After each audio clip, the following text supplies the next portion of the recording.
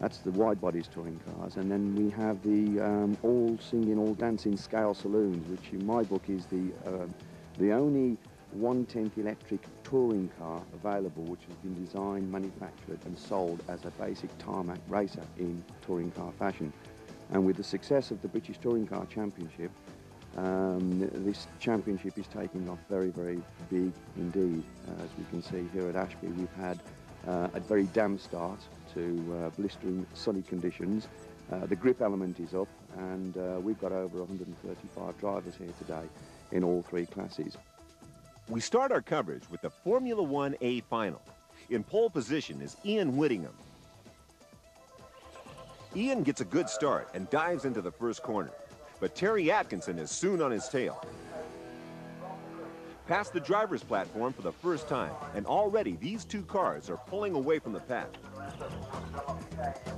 Oh, Whittingham clips the chicane, and this is the battle for third place. Whittingham making his way through the back markers and still leading in the final stages of the Formula 1A final.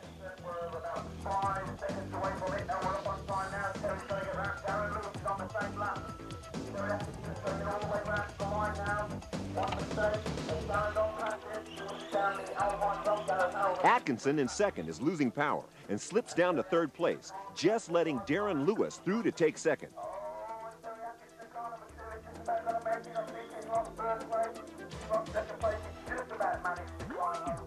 Here are the finishing positions.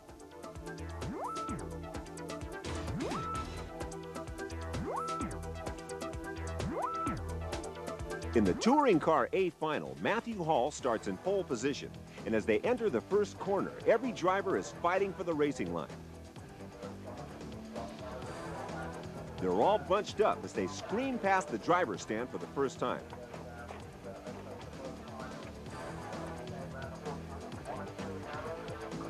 Car 4, Robert Slater, and Car 7, David Hall, neck and neck as they enter turn 1.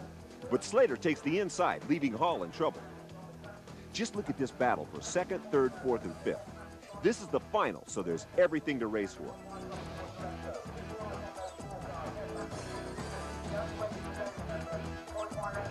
Screaming past the driver's stand, no room for error. Mike Leavesley and John Robeson bumper to bumper fighting for second place. Through the chicane, keeping the racing line. Past the drivers again with only 15 seconds left, and Robson pushes Mike Leavesley to make a mistake. This is the battle for second place. Mike Leavesley holding off John Robson, and Robson hits Leavesley and pushes past. Matthew Hall takes first place, John Robson second, and Mike Leavesley third. Here are the final results.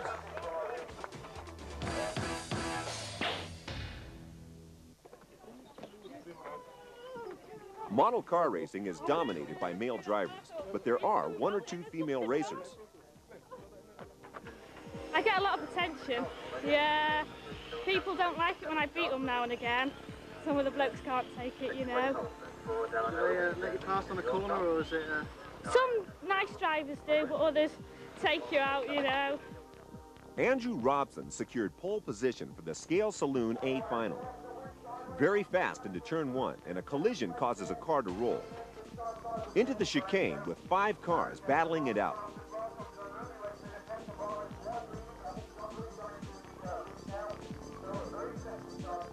Jason Varley now chasing Andrew Robson as they go down the hill and into the chicane. Flat out down the straight, and Varley pushing Robson really hard.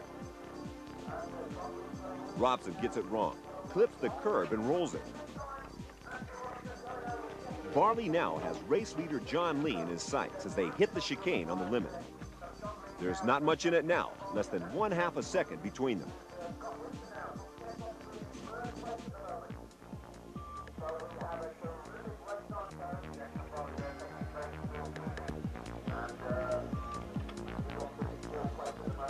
Lee gets it wrong, and Varley goes into the lead.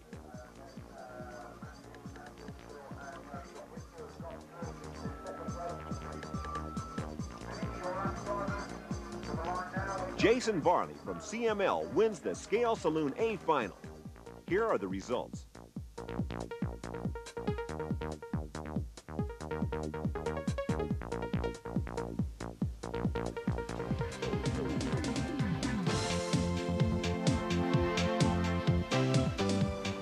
When it comes to fun and action, it's difficult to beat off-road racing. We went to the headquarters of 10th Technology to talk to Richard Weatherly about the Predator four-wheel drive car and to take a look at some of the top two-wheel drive cars on the market today.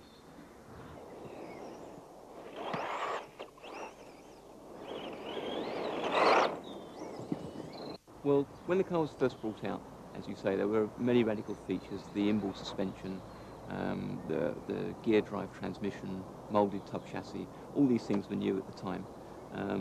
They're not totally new, of course. They were taken from full-size motorsport, and the benefits we felt that applied in full-size motorsport would apply equally with the model. So these features were analysed, and each of them we thought would give an advantage to a radio-controlled model car, and with various testing we proved to ourselves that we felt this was the right way to go, and the car was designed with these features in at the beginning.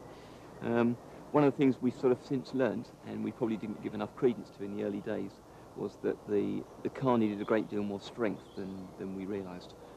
We were new to the sport. I only did it as a hobby, and to actually see a full race with 10 cars in, they do have to stand some punishment. So really the basic design of the car has stayed because the inbuilt advantages are there in the design right from the beginning. But we've brought it along, we've improved the efficiency of the design, and most of all, with the new model, the XK5, we've made the car much stronger. Hi, my name's William Mitchum and I run a Losi XX. I believe the single most important reason why the car is as good as it is the fact that it's so user-friendly towards the racers. It's very easy to dial the car into every track we race on, whether we're racing on grass in the UK or in dirt as we would in California or America. The car is very robust, which makes it a popular choice with club racers. They can give the car a hard time and it still doesn't break, which I think is important at the level of racing which we're trying to interest people in the grassroots. Principally, my car is as standard, which you could buy from your local model shop. The main difference is we spend a bit more time with the transmission of the car. We try and lighten the car by having an aluminium motor plate, and then we try to pick up some extra drive out of the corners by using the MIP drive shafts, which are slightly smoother and give the car more progressive, smoother acceleration in low traction conditions. But apart from that, the car's standard, apart from a few small additional tweaks such as different springs and changing the shock oil and pistons to suit various track conditions. At the moment, I'm finding there's very little difference in driving the Predator XK5 and the Losi XX. They're both cars that handle in a similar way in the respect that I set them both up to have a slight degree of oversteer. So in that respect, they both have a similar attitude in cornering, that the car will progressively break away, which is the style of driving I like. But the main difference really is the fact that the four-wheel drive car has a slightly quicker acceleration out of the corners. But apart from that, there's very little difference, I believe.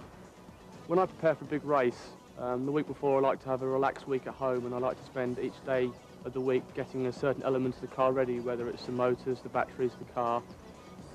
Each night is dedicated to a certain part of the car.